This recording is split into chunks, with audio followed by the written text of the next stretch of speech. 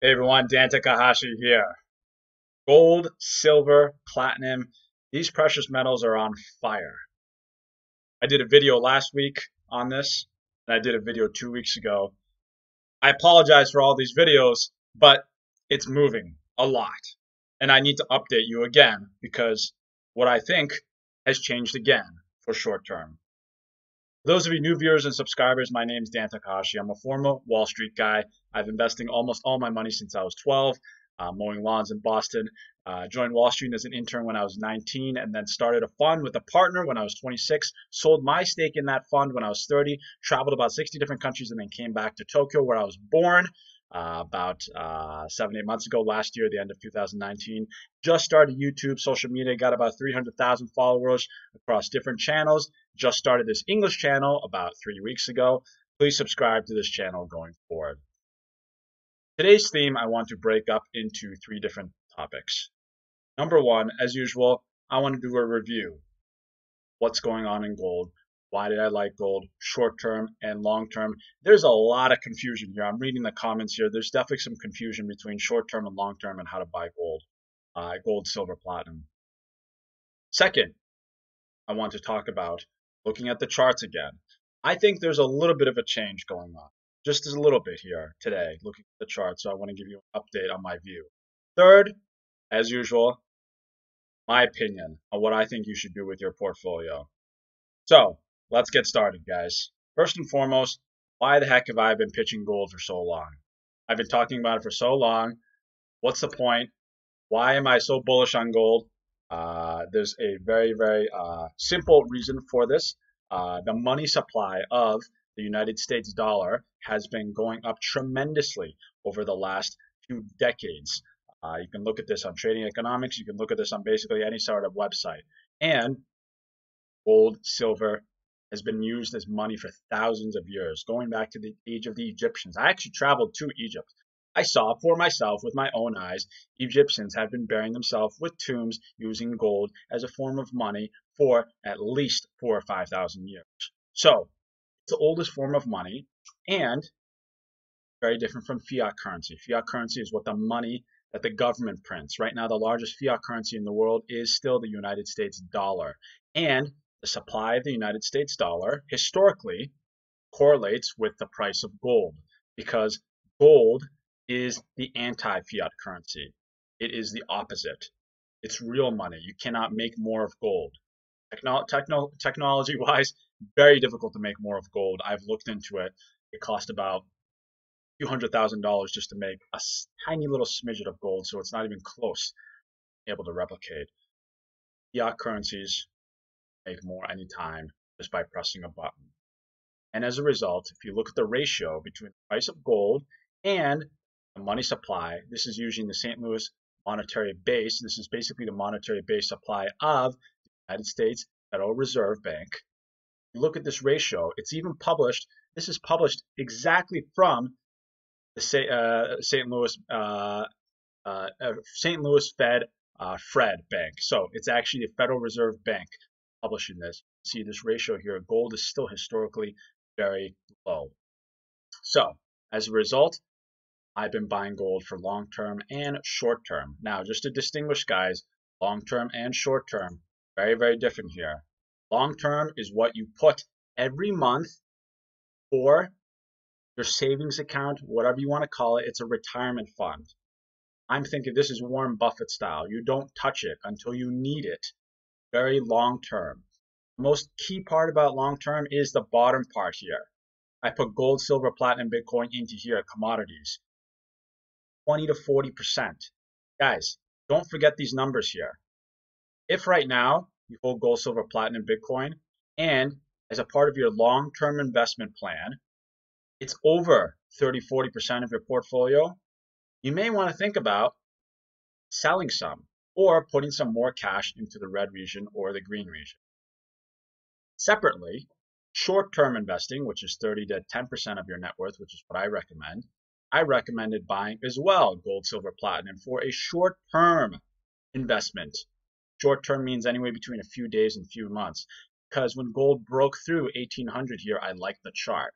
So I recommended buy gold, silver, and platinum they've all been screaming higher basically ever since they've been breaking this blue line. Been a very nice short-term investment thus far. Platinum hasn't screamed higher as much as the other two. So guys, that was just an update. Now, second part of this video, let's go into the charts. Why do I think something has changed today a little bit?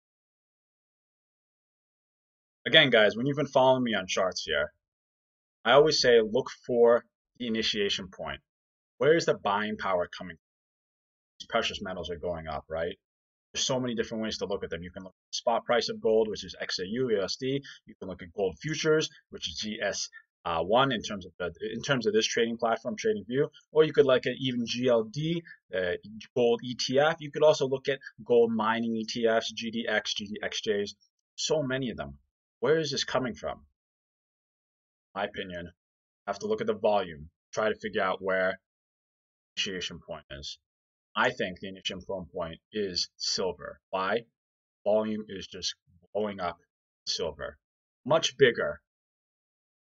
Retrospectively looking here, the amount of silver volume here over the last few days in SLV, the ETF, and silver futures is much larger than the last few months here. So I think the buying in silver is in turn creating a catalyst to buy in gold and also creating some momentum to buy in platinum. But I really think the initiation point is silver. Also, I noticed the US dollar. US dollar, when it goes down, usually that means it's good for commodities, especially gold. It's called negative correlation. Like I've said before, the US dollar is the anti-gold. United States dollar money supply. They move in tandem, usually in opposite directions. So DXY is the main dollar index, breaking lower here. Now, why do I think something has changed possibly today? Two things that stood out to me. Number one, DXY here. Depends on what charts you're looking at, depends on how you want to time this, but it's broken lower to a level 93.7. Now, this may not seem like a really important level, but if you zoom all the way back, 93.7, it has not actually touched this level in a long time. 93.7, where this is a level that it's even broke the lows of 2018, and now we're talking about quite a big level here, 93.7 and 93.9. This level here was a resistance level many times in 2017 and 2018. So I think that actually this is quite a big level. And I think that DXY, it's going to have some trouble going straight down to 92. I think that around here, it's going to have a little bit of stabilization. So when DXY stabilizes going down, that means possibly the price going up of silver and gold may also stabilize. Not only that, but more importantly, looking at the chart of silver, like I said, silver has been the catalyst point. Silver has been, I think, the initiation point. Looking at this chart here, it's really blown up higher. This is on a weekly chart basis, but we even look on this on a daily chart basis. It's blown up very fast. And looking at some indicators here, short term, may indicate that it may possibly be starting to stabilize or top out, especially the stochastics here. MACD, I've even tried to narrow this MACD down to a very, very small input level, 6, 13, and 4. It's half the normal amount, which is 12, 26, and 8, 12, 26, 9, sorry. To try and catch a smaller wave pattern, it's still going straight up. However, the stochastics here, and this is not even using a very, very small number. We're using 42.99. This is indicating that there's possibly a trend change right here. So silver may look a little bit like it's starting to pop out. Not only that, but silver, like I said, is the initiation point. We zoom out 5 years and look at the RSI. This is called the Relative Strength Index. It shows how overvalued or undervalued a security is. This is the yellow line. Silver right now, the RSI is approaching 80, right around 80 right now. And in the past 5 years, it's only gone above 80 once, September of 2019. So To me, this indicates that silver possibly is topping out, which could also mean that you might see some stabilization in gold and platinum as well. So listening to this, what is my recommendation?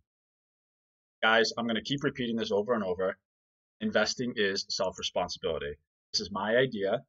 Please decide for yourself and listen to many other YouTubers, social medias, etc., whoever. This is one person's idea. This is your own money at the end of the day.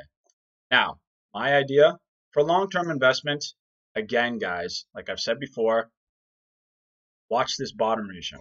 What percentage of your long-term investment right now, gold, silver, platinum, Bitcoin, whether you own ETF or whether you own something else, it's look at this percentage. If you're in the 50 to 60 to 70% range, you may want to sell some or put incremental cash into the red or the green region and make sure that you stick with these types of percentages. On a short-term basis, again, long-term is 70 to 90% of your net worth, short-term is 30 to 10%. On a short-term investing basis, I'm going to actually recommend, last week I recommended to sell half of the silver position, whether you own SLVs or the silver futures or CFDs or whatever you own, to recommend to sell half. I recommended buying around here. It's been a tremendous return for the last short term, last few weeks. I recommend sell the other half. So sell all your silver position. I actually also think you sell short term your gold position. That's right, only short term. And the only short term position you hold on to is platinum. Why? Because silver is the initiation point, I think, for both silver and gold, right? And DXY is approaching a big level. Silver RSI is very high, plus the stochastics is starting to turn. Platinum, on the other hand, really hasn't zoomed up higher that much. It's trading more with the base metals right now, so I think you can hold on to it. But this is all short term. Long term, guys, continue to hold on to it. Just trim your investments so that you are in this percentage range. So, guys, I hope this video was useful. Please do not get confused between short-term and long-term investing. Please watch my old videos. It says long-term and short-term investments so you can get an idea of what the heck I'm talking about. If you don't, hopefully this video is useful. English subscribers, like I've said before, I'd very much appreciate your help if you could send out my channel link to any of your buddies and friends to try to increase the subscribers. Since I just started the English version 3 weeks ago, I would awesomely appreciate your support. Awesomely is not even a word, but I would awesomely appreciate your support. Thanks so much, guys, and hope you have a great day.